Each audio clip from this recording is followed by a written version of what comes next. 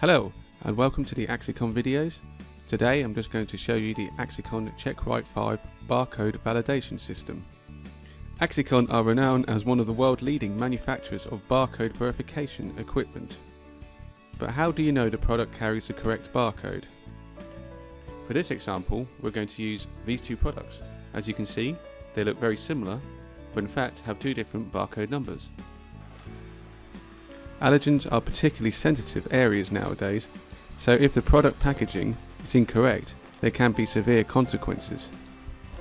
The Axicon Checkrite 5 is a low-cost, standalone, plug-and-play validation system that complements verification and will validate every barcode label or pack, both retail and outer case, to ensure that it is a correct barcode.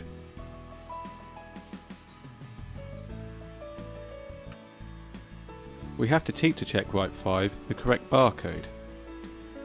First we have to reset it, then turn and hold the key in the learn position while scanning a sample of the correct barcode.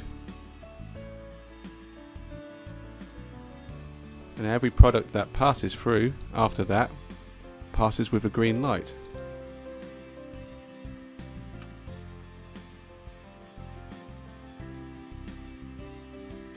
But if we put a different product through, we have a rejection. As you can see, this displays a red light. The output can then be used to stop the line, sound an alarm, or knock the product off the line altogether. On a conveyor belt, the broken beam sensor is placed ahead of the scanner. When the beam is broken, the scanner is triggered to scan a barcode prior to being triggered again. The scanner is placed at the optimum distance as shown in the setup guide, and can be placed at any orientation depending on the orientation of the barcode. The Checkrite 5 can scan all common retail and outer case barcodes. As you can see, with an incorrect barcode number, this works in the same way.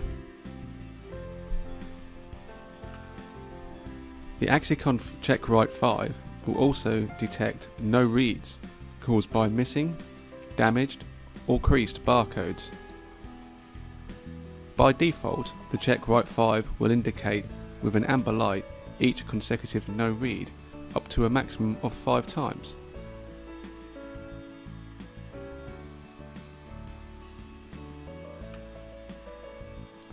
After which, the red reject light will also illuminate. The minimum number can actually be changed to meet individual needs.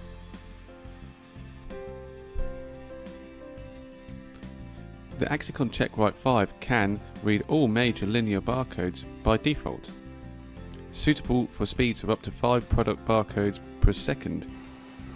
Whilst the majority of users will utilise the broken beam sensor, there is also an option for a direct pack sensor, which comes in either a short or long range version.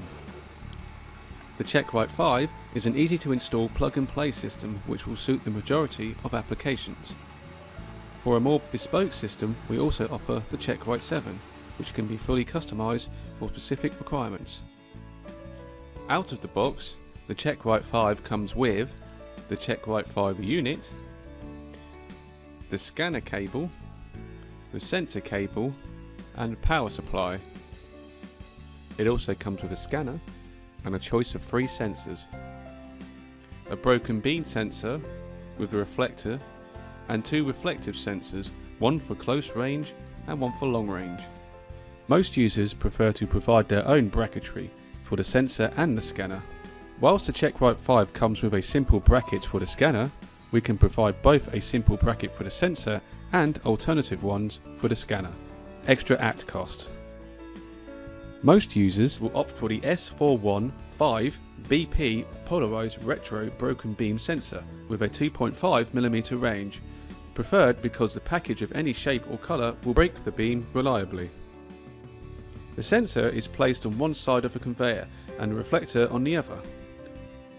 When the product breaks the beam, the scanner is triggered to scan the barcode. There will be occasions, however, when the diffused reflective sensors are a better option, the DP being the short range version of around 100mm and the CP being the long range version of up to 350mm. The beam is reflected off the package itself rather than a specially mounted reflector. Reflective sensors tend to be easier to install, not requiring a reflector on the opposite side of the conveyor. They interact with the surface of the product, e.g. transparent surfaces or light, and dark features can cause multiple triggers. The sensor is positioned correctly when a green light is lit and stable. When the sensor is triggered, the amber light will toggle on and off. The scanner should be positioned so that just as the sensor is being triggered, the trigger light on the scanner comes on. The sensor should be triggered by the product all the time the scanner is scanning the barcode. A useful indication of a successful read is that the laser beam switches off following a successful decode. If the laser remains on during the entire passage of the barcode past the scanner, then there may be an issue with the range and the position of the scanner or with the quality of the barcode. Before proceeding to learn, it would be wise to check that the code is being read at the specified distance. See center pages of the setup guide for suggested distances. It is recommended that the code quality is checked using a verifier before installation begins. If a barcode will not scan successfully, although it's the correct number, then barcode quality is probably the issue.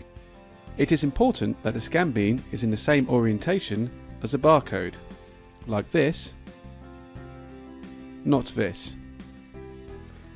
If the barcode is vertical and in a ladder orientation, then the scanner should be rotated 90 degrees to match. The connections on the underside of the Checkrite 5 are clearly labelled to prevent any confusion.